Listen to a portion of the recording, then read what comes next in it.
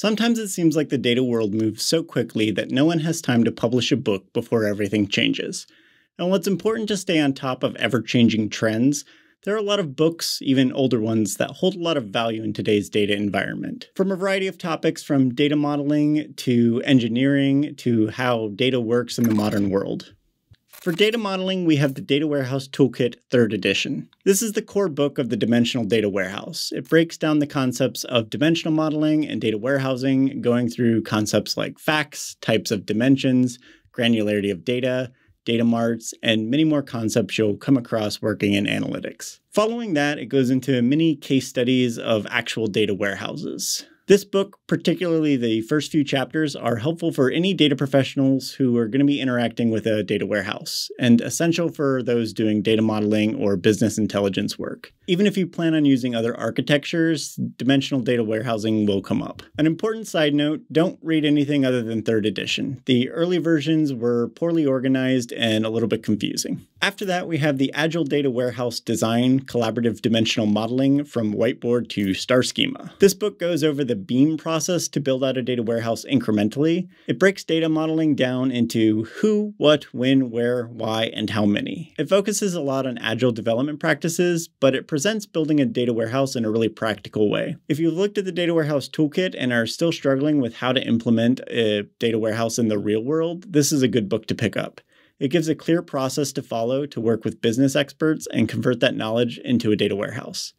It's great for data architects who are tasked with designing a warehouse with limited knowledge of the data, but there's less value in this one for people who don't spend a lot of time modeling data. And then we have Building a Scalable Data Warehouse with Data Vault 2.0. This book breaks down the concepts and approach to building a data vault, which is a form of data warehouse. It's an alternative to the Kimball Data Warehouse. It goes through the process of building a data vault, specifically using SQL Server. If your primary role is data modeling and you want solutions to some of the issues that are common in the dimensional model, or you're just interested in alternatives, or you specifically need to build a data vault, then this is the book for it. It's not my favorite read, so I'd pass on it if data modeling isn't your favorite topic. For data pipelines and applications, we have Big Data, Principles and Best Practices of Scalable Real-Time Data Systems. This one is not an overview of big data systems, as the title kind of implies, but rather a focus on the Lambda architecture for real-time data ingestion, which is a critical component of big data architectures, though there's several other options these days. This one's similar to the Data Warehouse Toolkit, where the first few chapters are really good and probably the best overviews of real-time data ingestion, and it's told by one of the creators of key concepts that allow for big data. After that, the book kind of loses itself in practical examples with specific tools that I didn't find too helpful, unless I were to go back to them when it's time to actively implement something using those tools. If you're planning on getting heavily into streaming real-time data, this book is great. Just be aware that it isn't comprehensive of all the architectures and tools available today. Next, we have Designing Data-Intensive Applications. This book gives a great foundation for building any applications processing lots of data. It goes over key topics like relational versus NoSQL, graph data,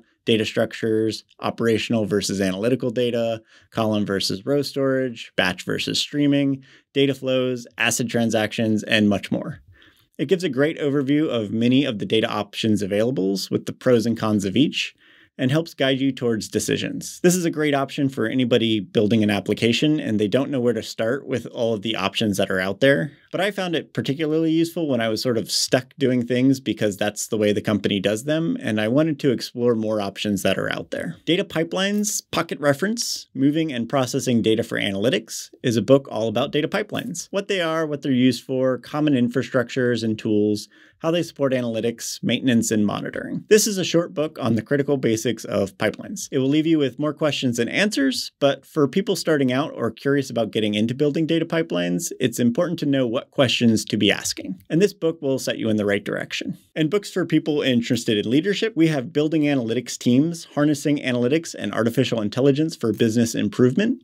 This is all about building effective data teams through hiring and growth, how to focus on the important work, and when to do things in-house in-house versus when to use the third-party options. But most importantly, how to productionalize analytics solutions. This book is obviously for people who want to get into leadership or, got thrown into it kicking and screaming. But even if you prefer life as an individual contributor, it's good to understand how teams run so you can help nudge leadership in the right direction. You don't want to end up in an environment where you just complain about how things run, but don't have any suggestions to improve them. For BI, we have Storytelling with Data, a data visualization guide for business professionals. This book is all about using data to tell a compelling story in order to actually influence people to act on data. It breaks down the ideal visualizations for various situations, how to reduce clutter to get people focused on the key information, and ensuring data resonates with your audience. This is for anyone who needs to create reports, dashboards, or present data in meetings.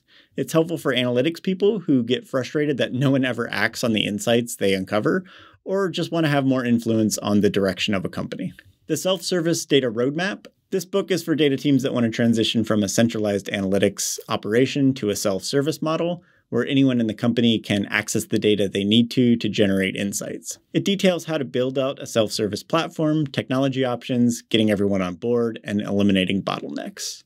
This is great for teams that struggle to keep up with constant demand for new reports or ad hoc requests, at companies with tech and data savvy users who are capable of answering their own data questions.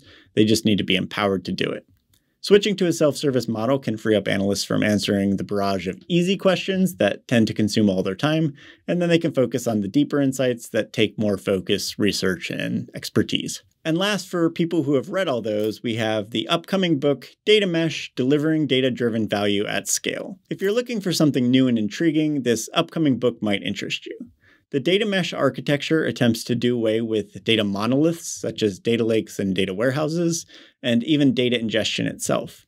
It proposes a method of performing large-scale analytics on data across various source systems, and it's definitely an interesting topic to look into, so I'm excited for this one. So if any of these books interest you, please like the video, and I've got some links down below. But just reading books won't really level up your career. You're going to have to act on them, and for tips on doing that, be sure to check out this video here.